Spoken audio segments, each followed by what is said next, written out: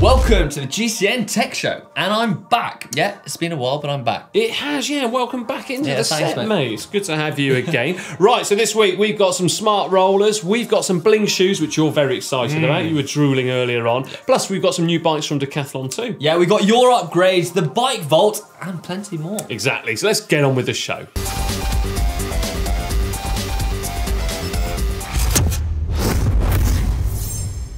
First up, it's great news for all of you who love indoor training on the rollers, because Elite have released their new Nero Smart Rollers. Yeah, now firstly, and probably most importantly in this era, is the ability to connect them via ANT Plus or Bluetooth, and then you can use software such as Zwift, Sufferfest, My E-Training, anything like that. And then the actual resistance within the unit of the rollers adjusts accordingly to the gradient or the course or anything like that which you are riding or undertaking. And even get this, the gradient, so if you're riding uphill, can actually be adjusted of up to 7%. Wow. So, you know, obviously the rollers aren't moving off of the ground or anything like that, but the resistance is done accordingly. And I think that's super. Yeah, and then there's the addition of that more realistic feel, which comes from that flywheel, which is in both of the rear rollers.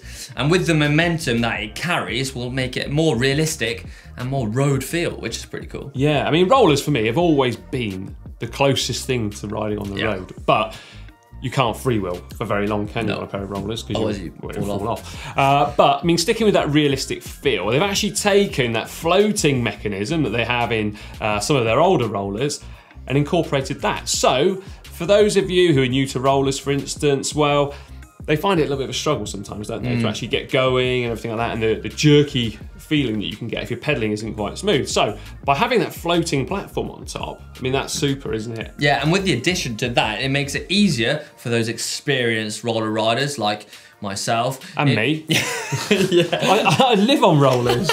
It helps you get out the saddle, and it also makes it a lot more comfortable when riding out the saddle. Yeah, it's great, that. And not forgetting, they also fold up, which is pretty useful. Yeah, especially if you're short of space. Do you remember when we used to go to the track in Newport in Wales? I do. And it was always a struggle, wasn't it? Going, like, you take your rollers with you always to warm up in between races or sessions. And it was always a nightmare trying to get through those doors, carrying rollers and the bikes and those circular doors, mate. When you got like non-fold up rollers, you end up get stuck halfway. Yeah, it's a nightmare. So the addition to the fold up ones is going to be, well, much used, I think. Yeah. I'm still chuckling about those times. Oh, gosh. Why do we always try and carry everything at once? Yeah, I had them on my shoulders. Just do 2 journeys, bike, 3 journeys. And then 2 wheels, disc. Oh, yeah. Yeah, oh well. British brand Hunt have just released a new pair of wheels, the 35 Carbon Gravel X Disc Wide, I think I've got that around the right way, which are designed for the ever increasingly popular discipline of gravel riding. So the depth, 35mm, external width, 30mm, and an internal rim width of 23mm. Oh, wow, sounds interesting. And they are designed to use tyres of around 35mm, but Hunt have said that the optimal tyre is around 40mm width, which is a pretty sizable tyre, that. It is, yeah, and also, interestingly, I reckon too, is that there's even a minimum width tyre recommended, which is 28mm. Really? Obviously, you go anything narrower than 28mm on gravel or cyclocross, it's going to be a little bit sketchy. Yeah, don't do that. Now, interestingly as well, about this, a lot of interesting things. Oh, yeah? Whilst on my flight over to Australia for the Tour Down Under. Oh, I've heard about this more than once. Yeah, business class. Did you actually go business class, mate?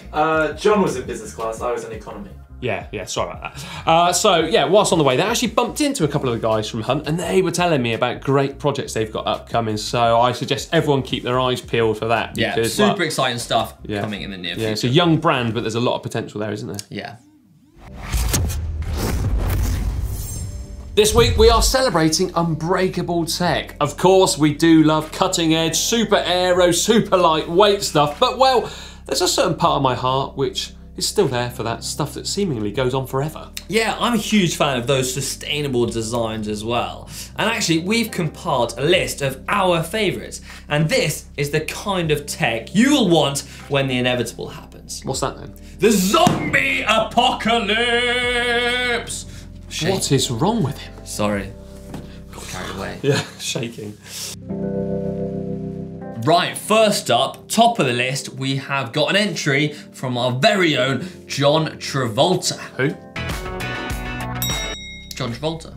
Oh, Chris Opie. Yeah, okay, right. Yeah, and he comes in with that amazing world's best pedal. That's his words. Yeah, his words, not mine. The Shimano SPDR. Oh yeah, they were like indestructible, weren't they? They were indestructible, and they had such a tight clip in and out. They were just incredible. Yeah, all the track sprinters were using those. In fact, I remember one of the riders, multi-Olympic champion, Chris Hoy, his dad used to actually fabricate some little clips on the underside of them, so then he could also further just make sure his foot stayed in place with a toe strap. How cool is that? That is pretty cool. Yeah. But they were putting so much power in that. I think they needed just something so tight that absolutely no chance was their foot going to come out. Yeah. But still, they were discontinued because I guess, well, if they're going to go on forever and ever and ever, they're never going to sell any more different pedals, are you? Next up is tied and soldered spokes. Not commonly seen anymore. I never used them. Did you not? Never on a track bike? No. Right, okay. So basically it was where you tied and soldered spokes together using some lead solder melted in place. Now loads of people out there, they actually thought that it was going to make a wheel really super stiff and everything, but in actual fact, it just relieved the stress of the J head of a traditional spoke where it goes into the hub shell, meaning there was less chance of it breaking there. So inevitably giving it a longer life, I guess. Yeah, sounds bomb-proof. Yeah, loads of sprinters used to use them too. It's funny, isn't it, that so far the first two things both used by track sprinters. Yeah, they give the bike the hardest. Most abuse. Yeah, most abuse really, yeah. And then there is alloy bars. Oh. Alloy bars that would survive any big crash or big tumble, and actually are used by some of the riders in the pro peloton to this day. Yeah, and the reason they do that as well is actually get the bikes up to the minimum weight limit of 6.8 kilos. But yeah, alloy bars are still favoured by loads of people. Yeah, they're just rigid, aren't they? And if they do crash, they bend, or they can be bent back into position, and it's like it's a no-brainer. Right, here's one then. Single speed bikes. Oh, I do love a single speed. Yeah, I mean, they are so simple, aren't they, really? Obviously, because you've only got one gear on them. They're used by bike messengers in New York, London, and, well, other cities worldwide. Hang on a minute, you're forgetting that I used it in Red Hook. Have you done a Red Hook crit? Yeah, I did Red Hook in Milan. Great event, really good. Went down through the line. Yeah. Right, okay, so these bikes, they've got very few parts on them, as I've already mentioned. They use square taper bottom brackets very often, a bigger chain as well. Yeah, they just seem to go on and on and on, don't they? Yeah, I just don't think there's many things to go wrong on a single speed. When you go to a track league, there's always people there on a bike which is like 30 years old. Yeah, You don't go to a road race and see I love someone on that. a bike 30 years old, do you? No, I love that. Go on and on and on. Right. Just like me about Red Hook, I guess. Right, John, you ready for this one? I am gone. Solid rubber tyres. Oh, yeah. Yeah, never puncture. No. But then again, I guess the rolling resistance isn't that great. And it feels like you're kind of riding through, I don't know, custard. Yeah, you're right there. I mean, But then they are puncture resistant, and that's a big deal. Yeah, they are. You know, they're unbeatable, aren't they, in that respect? They are indestructible. Yeah. They are the very meaning of the word. Of course, we're not ever going to see a track rider using those. And I say a track rider because it does seem that a track cyclist, with all those components we've mentioned so far, they are what a track cyclist uses, or a track sprinter specifically, you know, especially when they're training. So I wonder if a track sprinter is the ultimate test dummy. Yeah, parts. That makes so much sense because they are big, they are powerful, and they put so much force through that bike that they have to be just so strong and rigid. They crash a lot as well, don't they? Yeah, they do. Yeah. You weren't a track sprinter though. But anyway, I did crash a lot. Yeah, so I know where you go with that. Yeah, cheers. Sorry that one. Right, but let us know what parts you think are unbreakable or unbeatable down there in the comment section. Yeah, let us know what we messed up Yeah. because, we sure would like to know. Yeah. Now, we've got some winners to announce from last week's Assos S9 bib shorts unboxing that Oliver Bridgewood did. And, well, with no further ado, here are the winners. First up, we've got Tony Kelt. From Great Britain. We've got Timu Kipanian. From Finland. Ryan Ward. Australia. Tarkus Frost. Great Britain. And Hajo Precht. Germany. Congratulations. And, well, we'll be in touch very shortly to arrange we your will. delivery and also confirm your sizing. Sports supermarket Decathlon have announced that they're rebranding their impressive B-twin range to the very Flemish sounding Van Rijssel. Yeah, I do like your pronunciation there as well. You've been working on it. No, Rijssel is, or Rijssel, however you want to say it, is actually the Flemish word for Lille, which is actually where Decathlon's range of bikes are both designed and assembled in-house, although it is spelled slightly differently, but well, it's still a cool little story, that, isn't it? Now, they are actually going to have 12 different variations of bikes in their top-of-the-range offering, based on 2 different carbon frame sets. You're going to have at the top of the range a Campagnolo Super Record equipped bike with Campagnolo borers. That looks super cool, doesn't it? As well as bikes with Ultegra Di2, you've got Shimano Dura Ace, you've got women's specific designs. And if anything we reckon we can take from this is they're going to be super value for money, because in the past, that's exactly what they've been, isn't it? 100%. But wait, look at this. This is the new bling pair of shoes that Decathlon have come out with. Wow. At just $109.99. Those are cool, aren't they? You can look at yourself in the mirror with that all day, can't you? Mate, look at You want a pair, don't you? Yeah, I do, yeah. Yeah. Dancing shoes. Now, James, did you know that I'm obsessed with GPS mounts? Yeah, I did, mate. Yeah. By the look of your desk, you've got them all scattered over your keyboard. Yeah, I am pretty outrageous with them, and I even made my own once. It was absolutely rubbish. But check this one out, right, from Carbon Works. You actually attach it to the faceplate of your stem. So you have to have a stem which accommodates bolts that you can basically attach to from the rear, because they've got hollowed out titanium bolts that then this little grub screw goes in and then joins it there. Oh, how cool is that? You can also adjust the angle. That is pretty nifty. Yeah, so I can put my Wahoo on there, right in the centre of the bars. I hate off-centre GPS. I'm going to be honest, I'm pretty impressed with that, John. Yeah, and you can't have it, mate. Sorry. Oh. Right, more tech next week. Right, it's that part of the show which you've been really looking forward to, isn't it? What part of the show is it? It's screw riding upgrades by upgrades. That's right, yeah. So we want to see the upgrades that you've done for your bike. So if you've done anything, make sure that you use the uploader tool down there in the description below. And well, you maybe could win one of these very fancy workshop aprons. As you can see, I've been, well, getting nice and grubby actually in this. You're rocking that, John. I am. Don't look bad, do I? No. Looks all right. Right, anyway, so we need to actually announce then the winner of last week. And it was, with 54% of the votes, so pretty close, fought out, Antonio and that Vitus. So get in touch with us on Facebook. Yeah, well done to you, Antonio. The delivery. Everyone's a winner though here, aren't they? Yes, they are. Right, okay. This week, first up is William from Boston. Now, Oliver, he likes to do accents, things like that, but I don't like to do that. No. You don't like to do that. No. Okay, right. First up is William from Boston. Apparently, the bike building project started merely because William needed to travel to their internship location without sitting in the metro for 40 minutes. Fair. With a visit to the local bike shop, William purchased a 1986 vintage Cannondale SR400 road bike and wanted to customise it. William repainted the bike in matte black with 3D printed nylon cable guides to replace the damaged old ones. The group set was upgraded to Shimano 600 Tricolor to improve the efficiency. The friction shifters were upgraded to index shifters for quicker and more precise shifting. The saddle is Selle SMP for the comfort, and the front fork was upgraded to an EMS carbon fork for great looks and lightweight reduction. Everything other than the frame stem and seat post are upgraded. That's before. That's after. Oh, William from Boston. I like that. Yeah. I'm a fan. That's nice, isn't it? Yeah, it looks racy. Yeah. Like the saddle.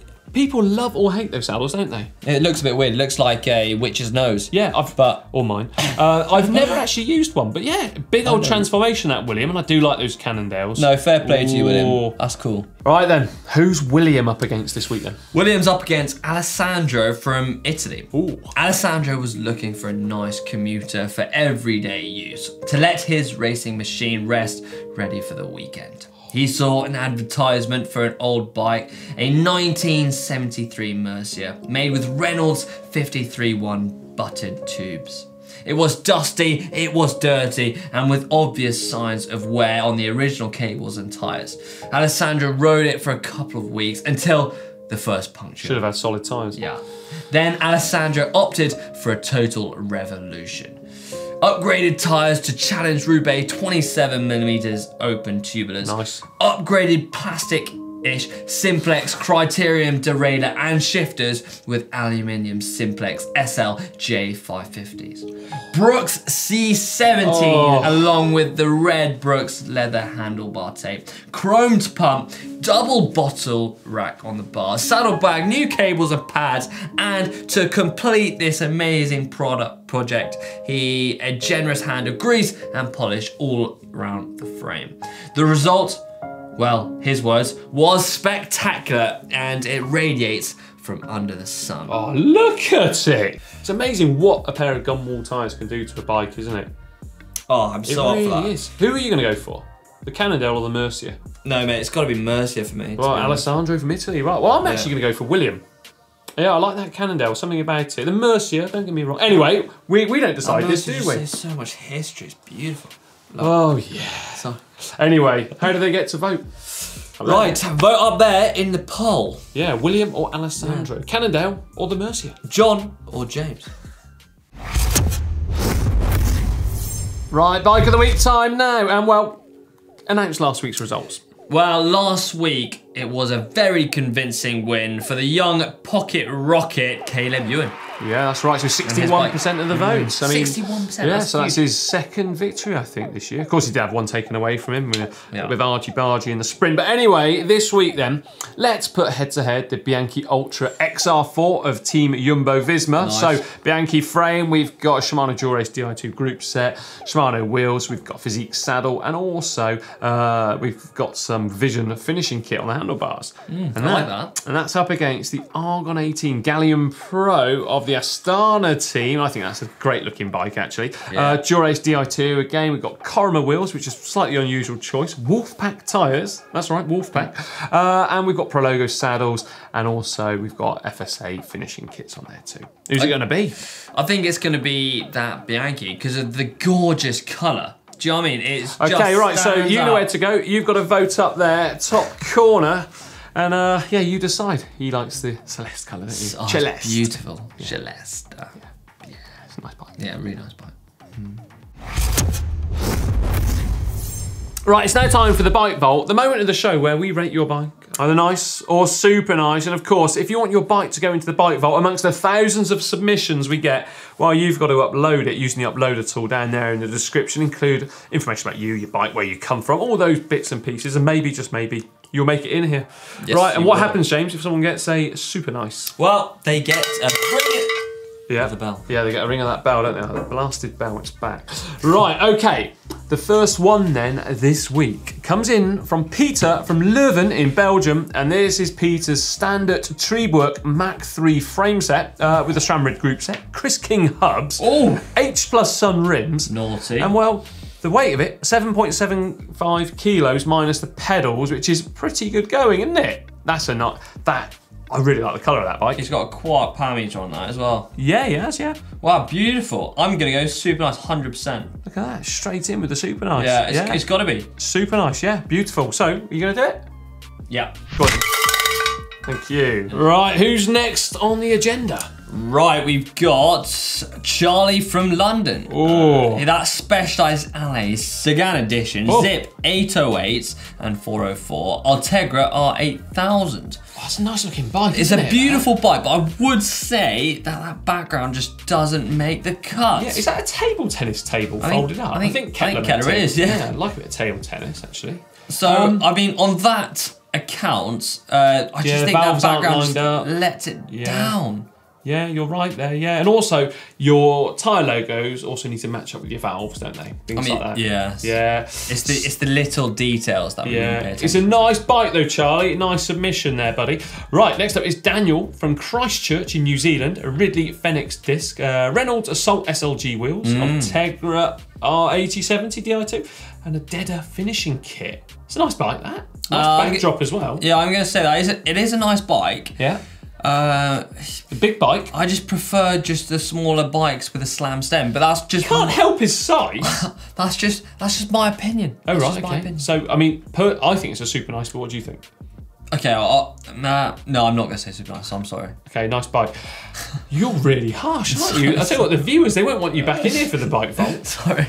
Okay. Next up is Jack from the Basque Country. Oh, I love it. Yeah. Absolutely stunning part of the world. Beautiful. Right, what's Jack got? Trek Imonda SLR with the new Shimano 105, Selle Italia saddle, physique bars, Bontrager stem and wheels, and Pirelli tires. Yeah, don't see many Pirelli tyres. And look, notice, small bike, long stemmed, slammed. Beaut. Right, okay, I think I know where you're going. That's a nice place, isn't it? Yeah, beautiful Oh, background. look at it. Look at Yeah, that. look at the He's quite high backdrop. up. Yeah, I bet that's quite a brutal climb getting up there, if anything's looks to go by windy as whenever well. I've been out there, yes. But I'm going to give this straight away, coming in hot with a super nice. Yeah, super nice Yeah. from me, yeah. Yeah, I think it looks really Fair good. You know what to do when you get a super nice? Oh, Yeah, thank you. Right. Okay, final one this week is Charles from Somerset West. Not the one in the UK. It's South Africa. That's right. So it was a 2015 Bianchi Infinito CV Campagnolo Bora 150 wheels, fitted with specialised turbo cotton rubber, Deda Super Zero bars, and a Thompson stem. An unusual choice there using Thompson. Also, definitely a Thompson stem actually. Definitely. Oh, it's a nice looking bike then. I do like the colour of that. I was going to say, it's not in the traditional Celeste, which I'm a bit... Oh no, it's not. I've just noticed that. Yeah. Although they've gone obviously for the Celeste bar tape, and there's a couple of little bits. You've got to have some Celeste. Yeah, I mean, for me, that is super nice all day long. 100%. Yeah, super nice. We need to give you a bit of training on the old bell ringing technique, but I reckon you're good. I'm getting there. There's potential there. I didn't like it at first, still don't. Right, so remember to submit your submissions for the Bike Vault down there using the uploader tool.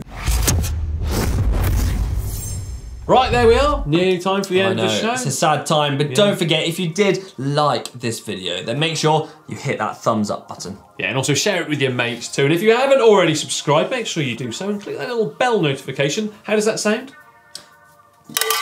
Something like that, and you get a notification each and every time we put a video up so you don't miss a thing. And also, if you want to look like us, a couple of legends here right now, well, head on over to the shop at shop.globalcyclingnetwork.com. Whole heap of goodies to check There out. is indeed. And well, what video? Do you know what, actually? They should check out when I went to go and meet our mate Rob Hales in his carbon fibre in his shed. Fantastic video. Thank you. And something that I didn't really expect coming out that garage. Yeah, so click just down here to view that.